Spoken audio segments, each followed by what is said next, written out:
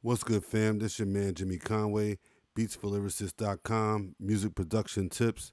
In this video, I'm going to show you my Ableton Live and MPC workflow.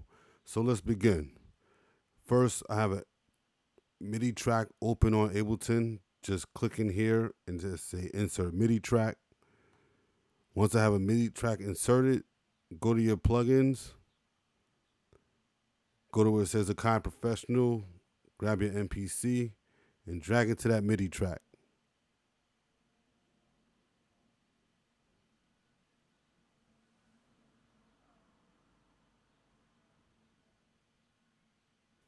Easy squeezy.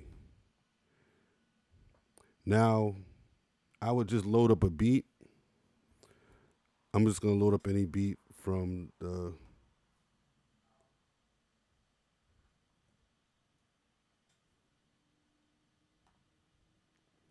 I'm going to go to sequences, boom bap.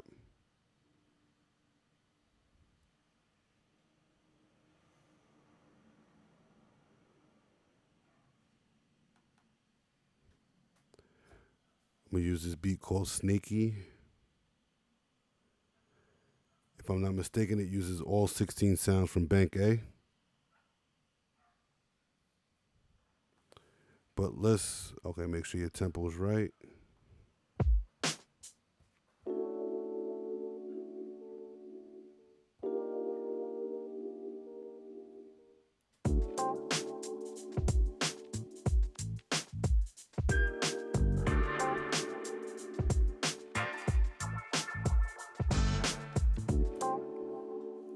All right, so I'm going to show you how to track this out, okay? Once you have your MPC, your MIDI track with your MPC, set up an audio track. Go to the external, where it says external in.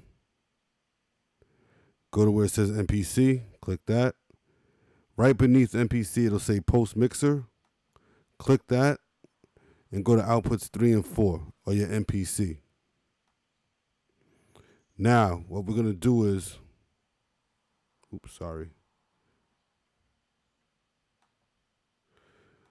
going to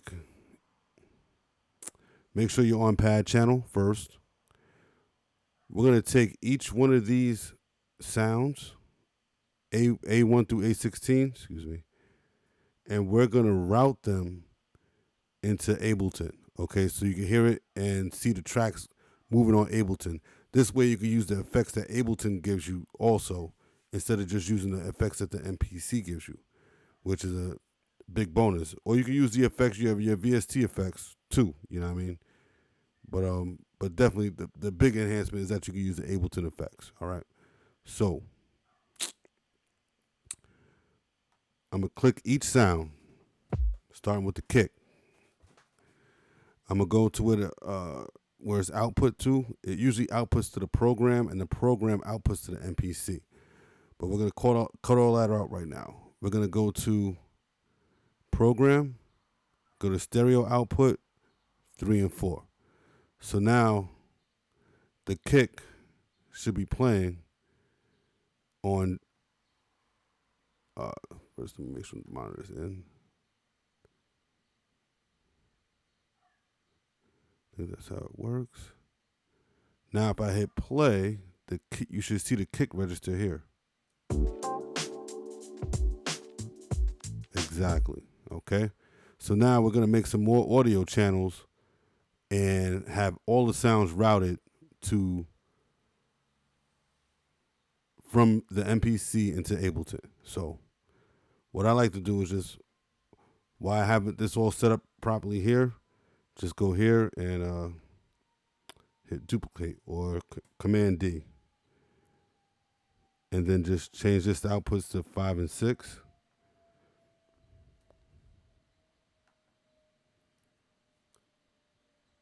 And you keep doing this all the way through. Let me get rid of the stuff I don't need right here. All right, so you know what? Give me 1 second, because the way my setup is right now is kind of awkward. My body's all tilted and stuff.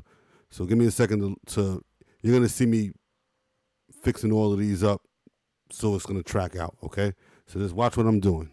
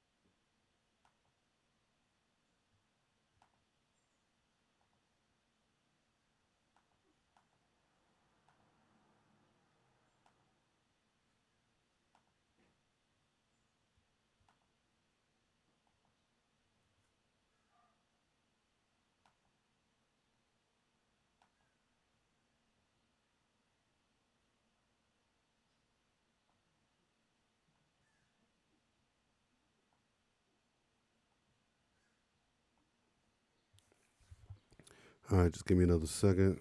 I ain't forget you. I ain't forget you.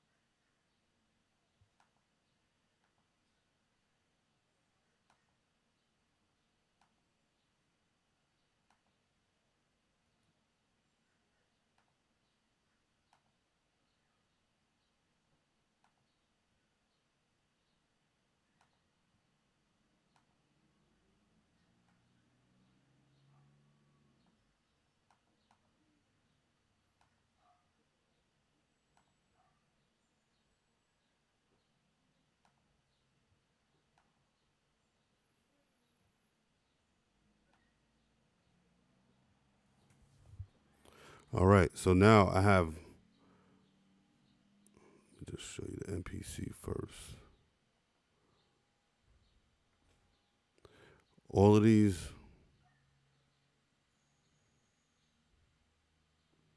all these different sounds are now going to be routed. Oh, let me make sure I do it over here too.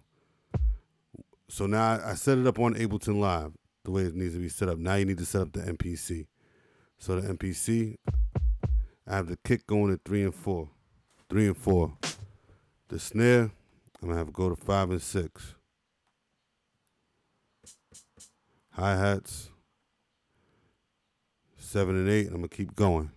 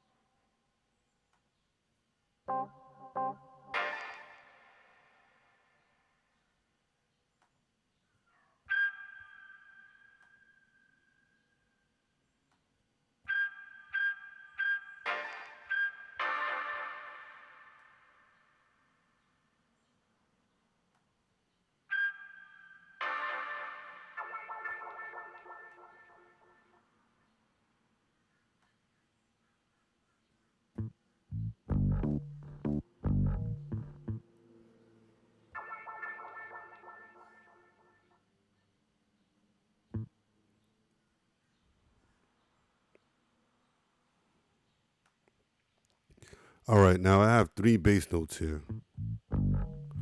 I'm going to route those all to the same channel because it doesn't make sense to route 3 different bass notes to 3 different outputs just to prove a point. You'll see the point when I'm done.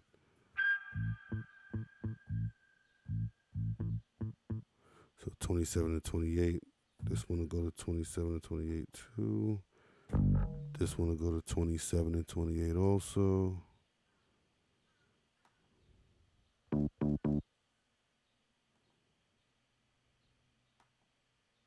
All right.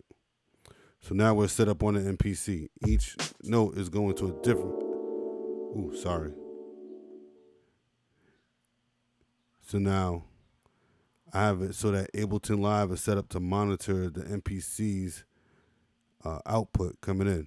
So you should now see all of these faders bouncing up, not faders, but the meters bouncing up and down here.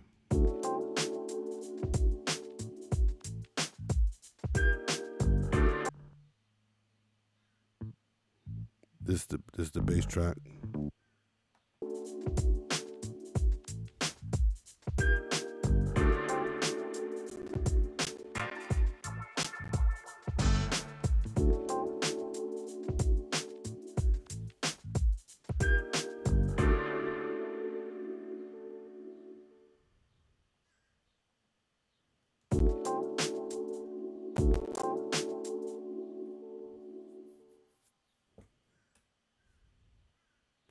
Now what you could do is, if you want, you can set up Ableton to record. Make sure that everything's set up right. I think this is supposed to be set to off.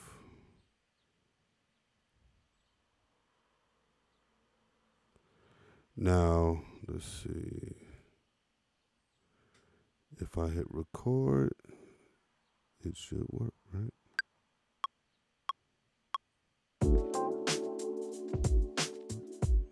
Yeah, it would actually work if I put the ready record on each track, just not the MPC track.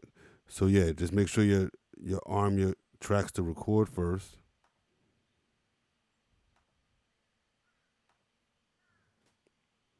And then we're going to record this whole beat out. Well, I'm not going to record the whole beat out. I'm just going to show you what you can do as far as tracking it out and saving it as stems.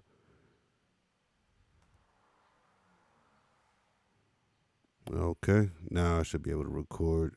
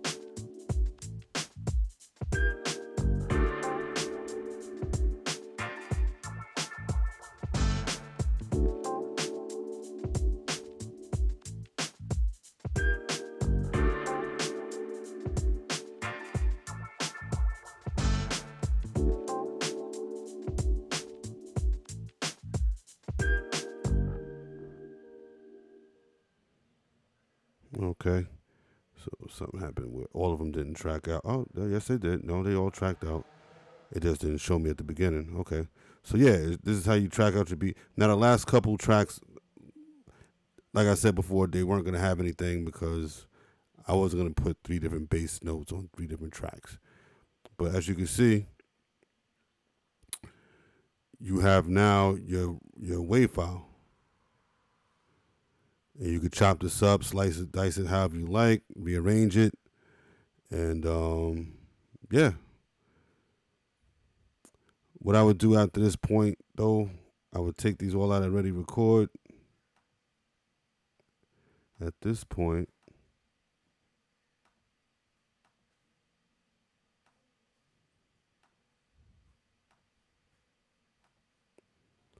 and take the input monitoring to off. I should have did it with the other tracks too. With the input monitoring off, now you'll be just listening to the actual WAV file coming from Ableton Live. Okay.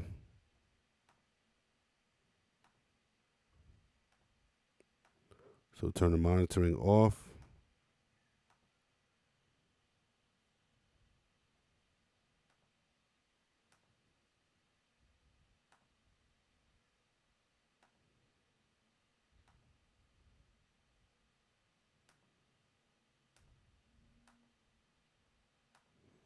Give me 1 second. All right, there we go.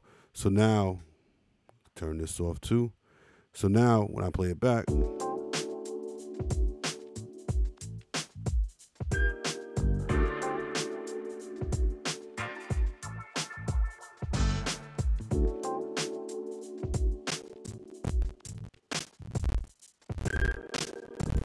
all right, well, you get the point.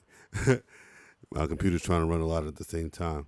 So yeah, I hope you enjoyed this video. I hope this video was helpful. Oh, before you even shut down anything, before you shut down anything, so that you don't have to do all of this stuff again, because you don't want to have to set this up every time you want to, you don't want to set this up every time you want to have a track out a beat from the MPC to your Ableton Live. So what you want to do, you want to save this as a template. You want to come up here where it says file.